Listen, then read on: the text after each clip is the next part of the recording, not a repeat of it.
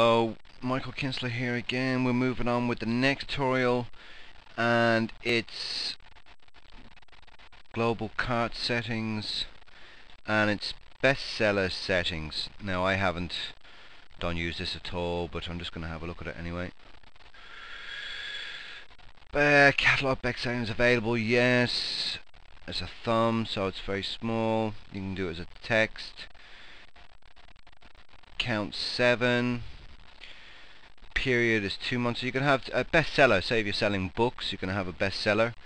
2 months you can change the value on the period. 1 year, 6 months, a month. Customer also bought available. Yes or no. Customer also bought count 6. Okay.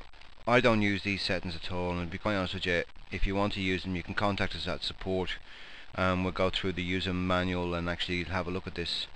But I don't use it. I can't see what I would use it for anyway. Okay, so we move on.